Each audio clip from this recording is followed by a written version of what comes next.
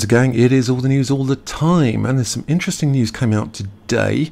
We're going to be looking at Wild Bunch International's taking on Johnny Depp on their new film and why they thought it was a risk. We're also going to be looking at some of the new images from the Jeanne du Barry film, some creative decisions that have been made on the new film, some exclusive photos, and we're going to be looking at colour chemistry of dyes. I think we're going to be looking at, and we're going to be looking at Margot Robbie. I mean, what's going on with that? Really nice to have you here, and if you haven't already, it'd be really great if you could like and subscribe so you don't miss any videos. There's membership is now available, so if you fancied being a member of the channel, that really does help. You get some strange little icons you can use in the chat, and of Johnny Depp, which is quite fun. And yeah, let's crack on. So we're looking at this article from Variety, which says Wild Bunch International's Vincent Maraval on taking a bet on Johnny Depp, the need to take risks. So here we have this guy is the owner of Wild Bunch International, and they're the production company that are making the new film that Johnny Depp is going to be the King Louis XV. That's what he's going to play. So he's saying back in the film in which Johnny Depp will play the king is what Wild Bunch International head Vincent Maraval describes as part of the risk taking that is essential to this business. In a keynote interview with CAA Media Finance's Rogue Sutherland at the San Sebastian First Creative Investors Conference on Monday, Maraval discussed his 23 years in the business, the fact he failed to bet on the Black Swan film, and that went huge success, but going for it with Depp's first film since the Amber Heard trial. Yeah, so he's seeing it as a sort of a risk, but from what I'm seeing, it's paying off massively. This film is being seen as the most publicised film in France at the moment because of Johnny Depp. So the film, Jeanne du Barry, is that sometimes we need to take a risk, he says, and this risk is much higher, says Maraval. We are doing Johnny Depp playing Louis XV. People said, don't do a movie with him, but we liked it. I remember the discussion we had with the producer behind it, who said, do you think we're doing something stupid? I said, probably, but what's left if not? So that's quite an interesting and telling statement. I mean, what do they have left if they don't go with Johnny Depp? Do they go with another somewhat unknown actor? They wouldn't get the interest and publicity that they're getting now. But now they've gone with Johnny Depp. This is global. So many people know about this film, which they wouldn't have done without Johnny Depp being in it. Would you have heard of another French language Jeanne du Barry film? Really? Would you have heard of it? So there you go. They're saying Jeanne du Barry is based on a screenplay written by Francis Maywen, who will star in and direct the French film, so French language film. So again, that's putting a lot of pressure on Maywen because she's writing the screenplay, she's acting in it as the lead character, Jeanne du Barry, and she's directing it, which is pretty much everything. And when they were asking here, I remember the discussion we had with the producer. I was thinking, who is the producer? I thought Wild Bunch International, our production company. IN2, which is Johnny Depp's European production company, is also part producing it, but he might be talking about Maywen herself in terms of production. So I'm not sure who he means when he says discussion we had with the producer. If you know, let me know in the comments. That would be fantastic.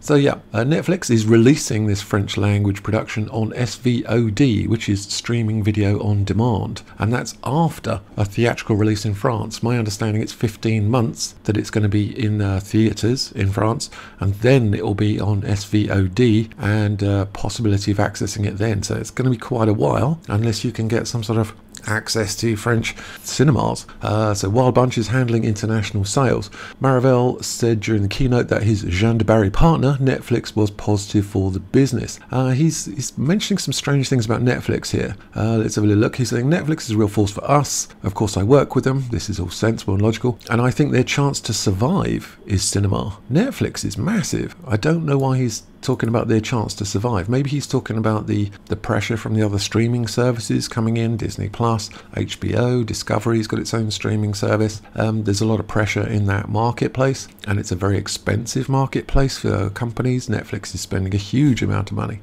The studios control 90% of the market for the first time in history. There is an independent company that has control. We know it won't last, and it will be a parenthesis in history that the independents control the business. People complain about them, but I think it's our chance. I think he's talking here about Netflix being an independent company, and the studios used to control 90% of the market. Companies like Warner Brothers and Fox. Talking of Warner Brothers, they're in deep trouble at the moment. I expect them to be sold in April 2024 and taken apart because they are in huge debt at the moment, and what they own could be very useful to companies that run theme parks, and they've got a lot of money, and the Warner Brothers share price has halved, but that's a different story for a different day, I think.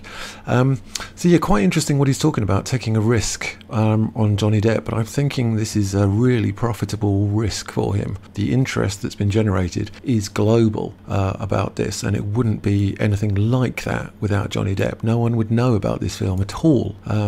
Outside of, I don't know, very specialist French cinemas. So what else is going on in the crazy world? We've got an interesting story here. This is from Jonathan Kinsland, and he's reporting, as you can see here, we've got a translation: with my colleagues from the region's cinema committee, there they are, we had the pleasure of being welcomed by the Why Not Productions, that's what we were just talking about, on the set of the film by Maiwen, who's the director and screenwriter and actress, Jeanne du Barry, and they're saying promising. I'll have a little look. I'll bring these photos up a bit larger on the main screen, and as you can see, there they are. They always look very French. Don't they look very French? Women always look very chic, and men have got this sort of, I don't know, the blue jeans with the jacket. It always looks a bit sort of agricultural yet urban. I don't know. Might be making stuff up there. Let's have a look at this exclusive photo. This is the costume from the Jeanne du Barry. This is inside the costume department of the upcoming film Jeanne du Barry that Johnny Depp is going to play the lead character. Well, he's going to play King Louis XV.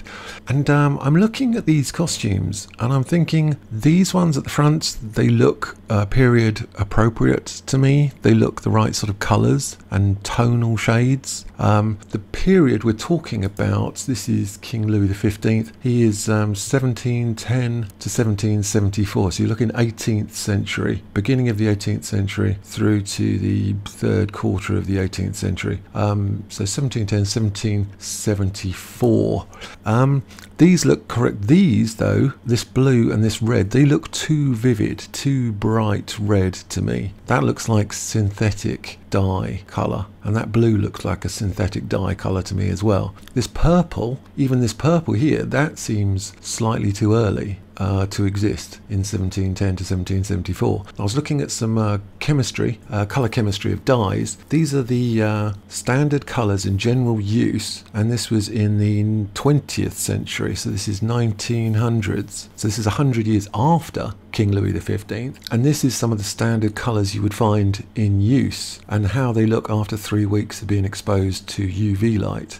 And these are the synthetic colours called sun d'or, Scottish word d'or meaning stubborn and sun meaning the sun, so it's meant to be sun resistant colours. And these are synthetic colours, these are natural pigments, and you would not see reds like that. These are just too vivid, too blue, too red. Even this purple, I was looking at some dye chemistry about the purple. This mauvine is one of the first of these synthetic purples that came out, but this was 100 years later that this mauvine came out, and it started off the whole synthetic dye industry, and it made the inventor, I'll bring that up for you. And see here, synthetic dye boom started with mauvine, which was invented by an 18-year-old by the name of William Henry Perkin. He made this, it was 18 years old, changed the entire world with these colours, and that was this mauvine colour, but that didn't come out until 1862. And this film is meant to be, well, King Louis XV died in 1774, so this didn't exist for another 100 years, and yet we see it on this dress right here. The only other purple that could exist at the time was made by these small mollusk shells which were imported from Italy, and that costed a fortune, and it wasn't that vivid because it was only